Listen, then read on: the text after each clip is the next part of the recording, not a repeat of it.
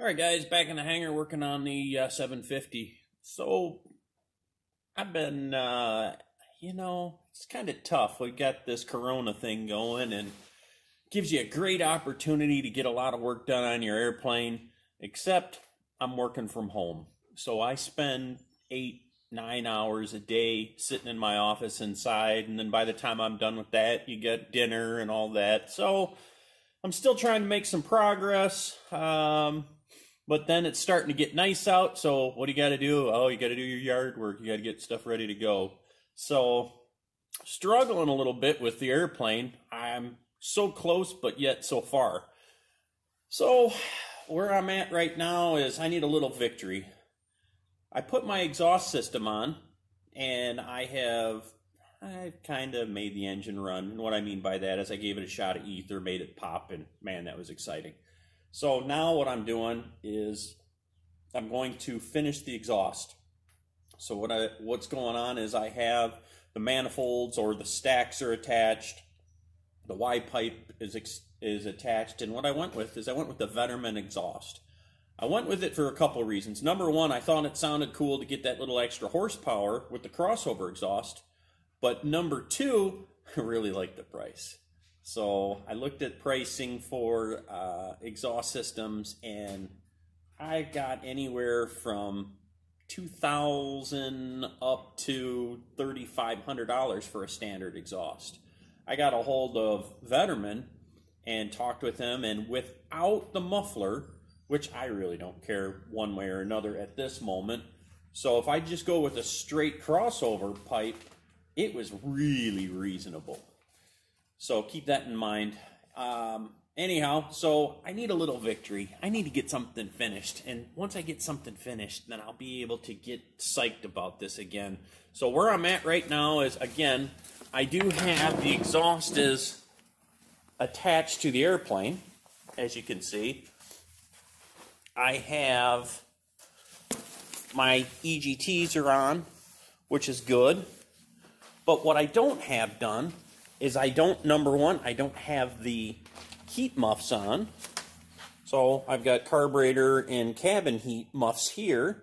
And then I have this plethora of mounting brackets. So now here's my problem. In order to make this work, I have to do that one thing that I just hate. I have to read. Reading is just no fun. I'm an Audible kind of guy. I have Audible books. That's the only way to go. And that's what's cool about the John Croak thing.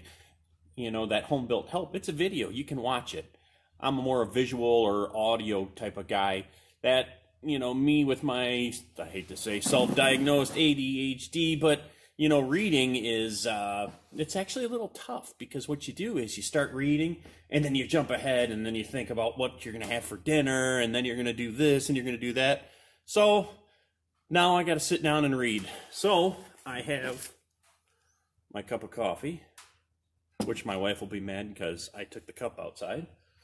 I have my snack, and I'm going to start reading. And then once I start reading, get through it, then I am going to go ahead and start, finishing the exhaust. So I will keep you guys posted. You'll get to see some more in a little while.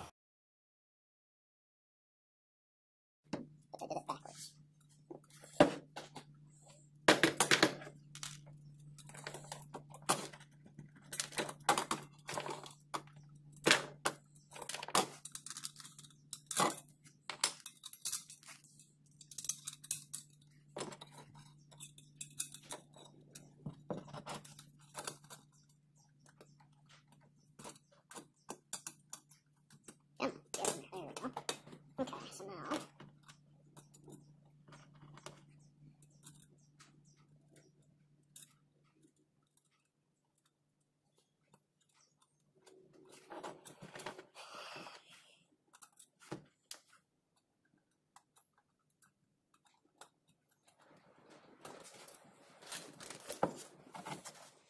the next step is we slid the muff over the top of my end plates, and it's not quite what I expected. I actually expected the flange on the end plates to actually capture the end of your exhaust shroud, But that's not actually the case. So after reading, God, reading really.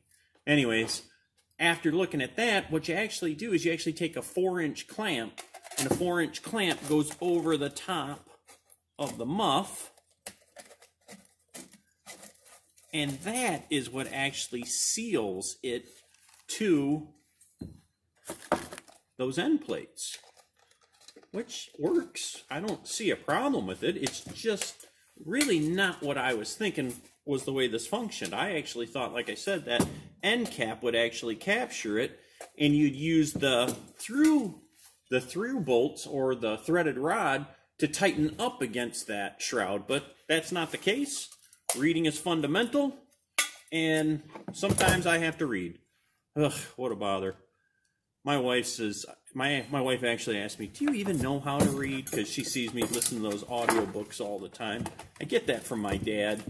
He's one of those guys who never goes anywhere without an audiobook going.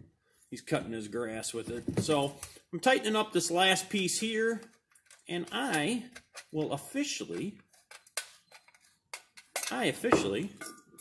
have a Vetterman heat muff. So that's kind of cool. So one of the things they do say is don't tighten up your end bolts or your end nuts until you know what orientation you need this to be in, because as you can see, you can slide it around to get your hoses in where you need to. So that'll be interesting.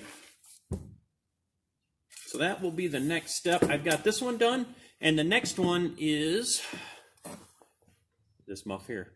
Anyhow, I'm going to keep playing. All right, so I'm on to the next heat muff. So this heat muff is a heck of a lot different. Pretty straightforward. So you've got a end flange there. And this guy here, according to what I can figure, because I'm relatively intelligent and they didn't actually send me any information on this muff here. So attached to this heat muff here was 2 clamps. So that clamp happens to fit over there real nice. So I'm looking and assuming, and you know what they say about assuming. So we're just going to tighten him up. And I think that is all we're doing on this guy. I might do a little more research, but I'm thinking there's nothing else to it. Pretty straightforward stuff here. So ironically, looking at this, just because I am a guy who's never built an airplane before, me and a buddy of mine rebuilt ultralights, but I've never built my own airplane. Is this my carburetor heat muff, or is this my cabin heat muff? Well, the directions for the other one show that the first one I did was the cabin heat muff, so this must be my carburetor heat muff. So now I've got this guy tightened up, and I'm not going to over tighten it until I know exactly what orientation I've got. So heat muff number 2. That means I've done 2 positive things today.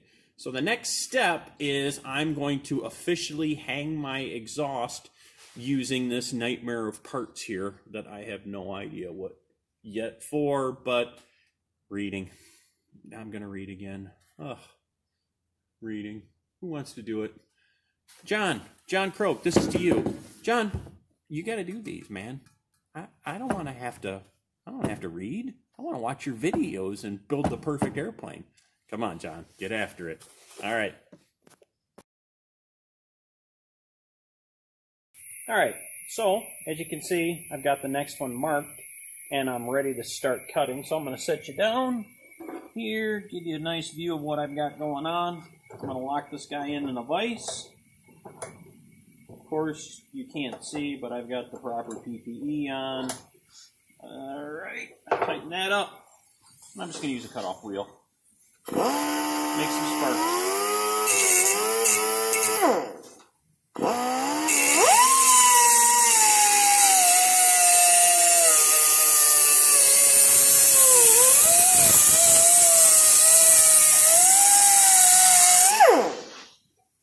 I got that all taken care of, so I'm now cut to the right length, and now I'm going to use a 90 to clean it up.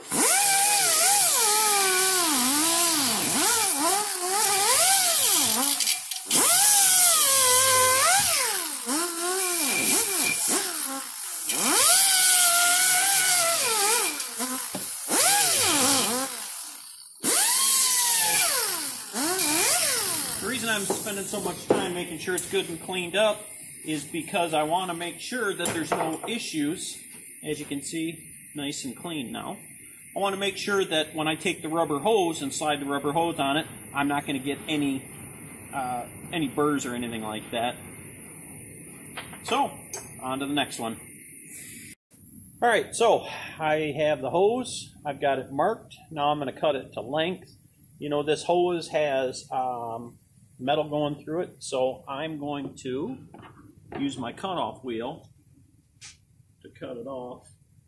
Just an easy way to do it. That just makes things a little bit nicer for you, a little easier. And here we go.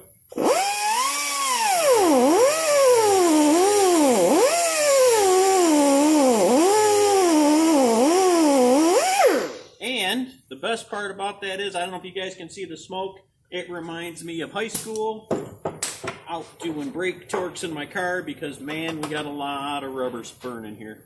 And interestingly enough, it doesn't look like there's metal in it. So, I didn't need to do that, but hey, I got to relive my childhood doing brake torques. Childhood, right? I still do them. Don't tell anybody. I'm a kid at heart. Alright, with my hose cut to length, now I will put my handy dandy clamp on, and then with my hanger, take the hanger, put it in, and then we'll tighten up the clamp here. Once I get this clamp tightened up, I will officially have a hanger ready to try on the airplane. And this will take care of vibration with the rubber hose. So, we're in pretty good shape here. Now we'll do a little bit of camera magic and get the second one done. Alright, like I said, through a little bit of magic, I was able to get both of these sides done. So, basically what you have is you have this side right here is going to mount to the engine mount, like so. And this side right here is going to mount to the tailpipe and just going to be a support. The cool part is the rubber gives it flexibility for movement. And that's what you're trying to accomplish here. So now I'm going to go take it and try it out on the airplane and see what it looks like. I'll have to adjust the angles here, and I might actually have to adjust the depth here in order to get it exactly the way I want it. But we'll give it a shot and see what we got. Alright, so basically what we have is here, we have the support that goes around the tailpipe. And then coming up here, I come up to a cable clamp that goes up to my engine mount. So now we're going to do a quick little trial fit. Let me see if I can get that camera to where you can see exactly what I'm doing. So I'm going to take it and just temp it through there, and then take a look here and see, man, that's not too bad, is it? Looks like I'm going to work just fine, and that should give me all the vibration and all the movement that I need. So I think I'm actually in pretty good shape. I will be able to button this guy up. I'm going to rotate it so I can get that clamp up here. I'm going to actually rotate the tube so that clamp is away from my nose gear. It would clear, but I just give myself a little extra room. So, looking like we're doing pretty good. On to the next side. So here is my second one, all ready to roll. So I'm actually going to take a couple pictures of this, and I'm going to send them to Vetterman and see what he thinks of this, just because I've never done it before, and I'd like to get a little bit of, hey, that looks really good. That's the way I roll. Anyhow, yeah, so I officially have my baffles on. I'm hanging my exhaust just like it's supposed to. So I'm pretty pleased with my progress so far today. So we'll just need to, well, close this video. Alright, so I'm back. Same scenario, looking at the exhaust. And I think I needed to add one more brace. So in order to add that one more brace, which would tie the two pieces of exhaust tailpipe to each other, I actually had to move one of my mounting brackets, which I thought was really well put together. But that's one of those deals where, you know, there's no instruction manual here. So you got to figure out how to do it yourself. And sometimes the first time you do it, it ain't what you're looking for. Sometimes it's not the second or the third, maybe even the fourth. But I'm pretty pleased right now with what I have. I'm still going to take it. I'm still going to take some pictures, and I'm going to send it off to Vetterman and see what he says. He was a pretty good guy and gave me a lot of good information, so I would assume he would say, holy crap, what are you thinking, Doug? That's no good. Redo it. And that would make, 3 times, which would be really awesome and par for the course. But anyhow, so let me just show you what I've done. Okay, you'll see that I actually moved this vertical. I moved it to to a different tube. And then what I did is I actually took a 45, or not a 45, a little less than 90-degree angle here, and I took all the way across, and that'll actually cinch the 2 tailpipes together as opposed to allowing those to flop back and forth right and left. So now I have my vertical support here, and then I have my horizontal support here. So I'm pretty pleased with that. I think that's actually pretty damn good. I just now need to, once he approves it and says that, hey, that looks good, then I'm going to go ahead and I'll go ahead and tighten everything up. So one of the other things that I'll probably do is I'll actually push this hose out just a little bit to give myself a little more bend here to get it. I still have clearance to the nose gear Delrin, but I can give myself a little more arc there, which will allow me to clear it even more. So I think I'm in pretty good shape. We'll walk around the other side.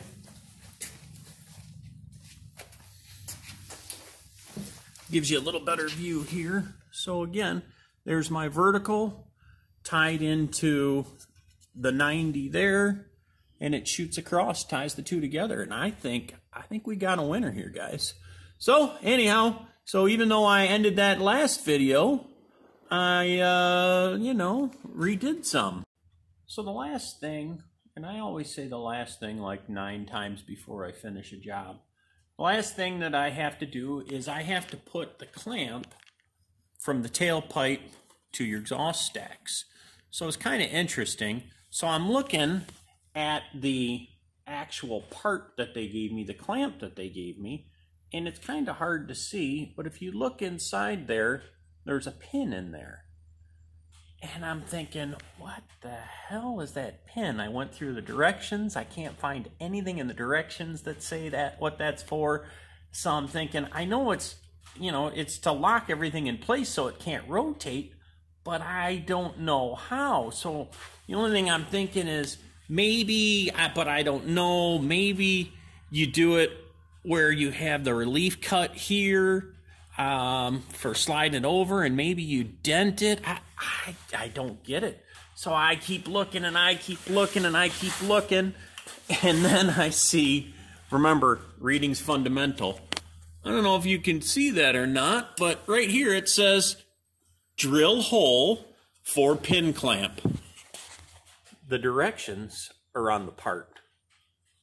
Uh-oh. Uh-oh. Uh-oh. I'm in trouble.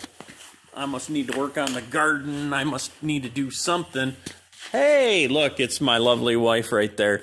She's the one I talk about all the time. So that's the fun part about this. You always get to keep playing and working until you figure out exactly what you want. So I'm pretty pleased. Anyhow, like and subscribe and comment. I love comments. Have somebody tell me, Jesus, Doug, you did that wrong. So I'm going to finish with the deep thought instead of my typical joke. So here's the deep thoughts by Doug. If at first you don't succeed, skydiving's probably not for you. Have a good day, guys.